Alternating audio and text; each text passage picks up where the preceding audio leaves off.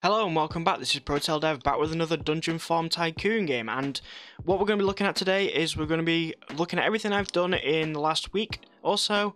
This week has been a very hectic one. I've been trying to get a lot of things done with this game, mainly because I gave myself a deadline for the end of November to the start of December, and it's now almost December. It's only 2 days until the 1st of December, so I'm trying to get into this and trying to get through this and trying to get as much as I can done. Luckily, the game is almost finished. Really, there's only audio that needs to be added in, but for now, I'll just go over all the things that I've done. So at the bottom left, this X wouldn't show correctly, and when it runs out, it would reappear. It's now working correctly. The X is there when needed, and whenever I run out of durability, it will completely turn blank, so that it's no longer available, and you'll be able to see it. The next fix was actually in the collision box in the starter room. You just saw there that you had the button at the top. You could, before it wasn't working, you could access the button wherever you were. Now it's working. The collision is fixed in the starter rooms. Another thing is that the health has been rounded up, so when the inside of a dungeon you would have your health reach 0 potentially, and that's because it was going to the nearest whole number. Now it's rounding up to the nearest whole number, so now even if it's 0.1%, you should have a 1% show instead of just it being 0. Another thing is that the ranged weapons were actually spawning too high. Now they're fixed. So the spawning on your ranged weapons, so things like the air piercing being too high, or the knives, they're all fixed now because the spawning has now been lowered to their feet, sort of, because the character's position on the sprite is actually a lot wider than you'd expect. So yeah, now it's spawning a lot in the correct position. Another thing was that in dungeons, monsters would actually be spawning in the incorrect place. So if a dungeon was in here, what I would be doing is creating a specific room, let's say one of these, and I would spawn in a monster, and unfortunately it would not spawn into the dungeon's prefab. Now that's been fixed, so now you won't get a huge amount of clutter in here, and it's actually controlling the specific dungeon necessary. Another thing is that the smoke on the throwing daggers was not visible before. Now it is. That was just a sorting issue, and that's now fixed as well. If I were to create a specific area, usually a lock would appear, which is what these icons are here for. A lock would block off areas for specific rooms and corridors. That wasn't working for some reason. I'd broken it earlier in a few updates ago, and now it's been refixed. So now whenever you create a new room or a corridor, it should put the lock on if it's not connected to any other kind of room. Okay, so that's all of the fixes done very quickly. Now we're on to the changes. So the first thing I want to talk about is that the rating has been modified now. So buildings and building upgrades, so things like this, have now been modified to increase it by 3 times the amount. This is because the rating was just too low before. As you can see, the rating is maybe too high now. It's hard to balance it a little bit, but ultimately it's now been just completely rebalanced to be a little bit better. The lights on site on the signs that are on these shops, when you place them down, they now glow when it's nighttime, and then when it's daytime they'll switch off. So previously, when the player died, what would happen is the level would restart. And now when the player dies, what will happen is it will just kick you out of the dungeon and reset the player. You'll also take a penalty of either 50 to 100 gold, depends on the dungeon difficulty. You'll take a huge penalty of gold if you die, so it can be very devastating, but obviously you can earn a lot more gold when you're in the dungeon killing monsters, so that's a positive. Pathing for NPCs has now been changed. It now updates every 1 second using the repeated evoke instead of using an update. Update means that if the game was at 60 frames per second, what would happen is that the game would essentially do that code 60 times, obviously per second. That's too many times that I need. I do not need that much, and that's a lot of the time with the code. This is also why people don't use the update function very much, because you can just evoke repeating at the very start, and you can control it a lot more. Essentially, I've put it to 1 second. That means it only does it once every second as opposed to 60 times a second. That is much more efficient and optimized. The next big thing is that the player's UI has been updated. It's been changed. If I quickly create a dungeon and go in, you'll see at the bottom right and left, I showed it a minute ago, you now have the UI that looks a little bit different. It looks a bit more stylish, a bit more connected.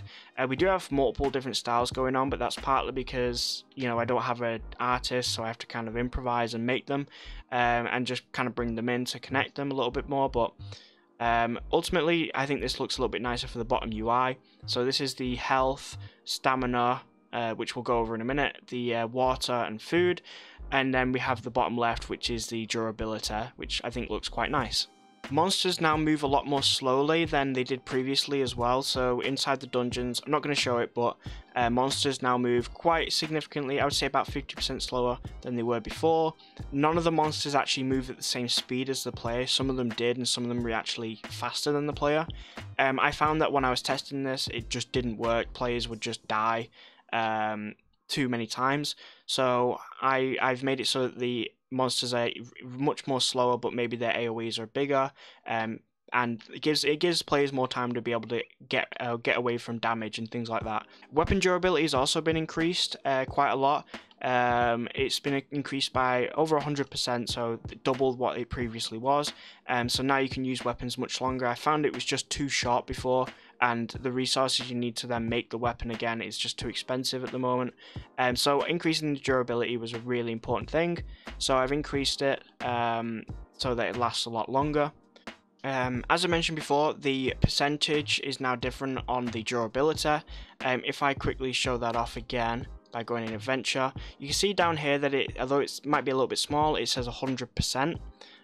So there is a percentage now instead of actual number. I did like the number previously, but I think it's just not as interactive and obvious as just having it as a percentage. It's easier to figure out how much you've got left by just percentage, and it just looks a lot better as opposed to a number. As you can see down here, I am getting a few errors, and that's with the new dialogue manager. It might be a little bit distracting at the moment, but this is just a slight issue with something I'm working on currently. The dialogue manager I'll talk about in a minute, but it's actually not complete yet, which is why I'm getting errors. So just a quick heads up. The monster size has also been changed, so they're actually smaller now, so they match specific dungeons a little bit better. The last thing to mention, which you saw before, is that the player's light intensity has been lowered inside dungeons. This is because it was just too bright before. I think it's a little bit easier to just show off that it's a little bit harder to see. I might even change it even more, so I might even make it harder to see even more than it is now. Okay, so now we're on to the new stuff. What I'm going to do is I'm going to quickly show off the weapons stamina a little bit better. Let's do this with just the dagger, and we'll show this with the throwing dagger.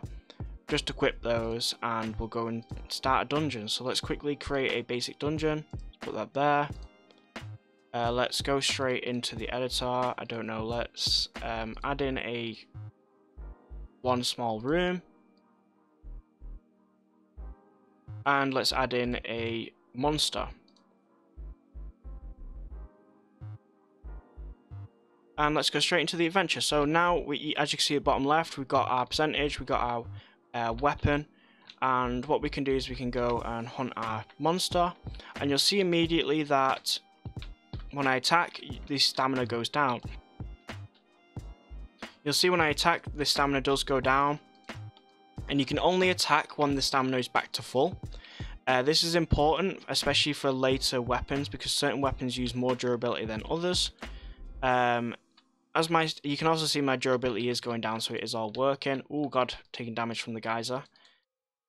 So if I keep attacking, I'm spamming it right now, but hopefully, I don't know if you can hear it, but it only attacks when my stamina is essentially back to 100%, which is really important. So that's another thing that's done. Also, when I'm inside this dungeon, the speed for the world is set back to normal. So before, what would happen is that once you entered into adventure mode, into the dungeon, you would still be at a fast speed because to allow the world to continue. Unfortunately, this meant that it was just too fast in here, so every time you come back into the dungeon, it sets it back to normal. Also, the character's sprite actually changes when inside the dungeon. If I change, let's change to a different person. Let's go into a female knight. If I now go into the dungeon, you'll see that my appearance has now changed to a knight. Monsters now have new pixel art attacks and specific AoE icons and things that I've added into the game specifically just for visuals. Like this guy has now got geysers that actually come up. You can see them, they're like rock with water pouring out. The effect is still there, it's just a little bit of a bonus. So if I quickly pause here and just go into prefabs, and then I just go into monsters and attacks, you'll see that we got a bunch of new kind of effects. So this thing, hopefully, if I just stop playing, you'll see that this is the slam. So when the monster, the plant troll, does a slam, these plants will come out. You've got the mud patch for the mud monster.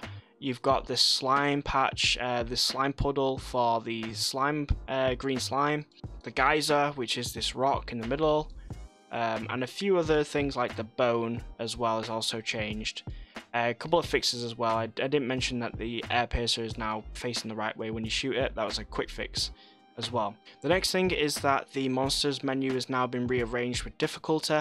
So this is an easy thing to show. If I quickly go into our editor and quickly go to monster section, you'll see that we now have the normal, the novice, advanced, and expert difficulty.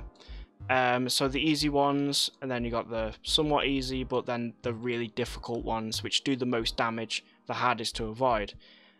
So this is going to make it a little bit easier to kind of create your dungeon the way you want it, including its difficulty and how much health these monsters are going to have.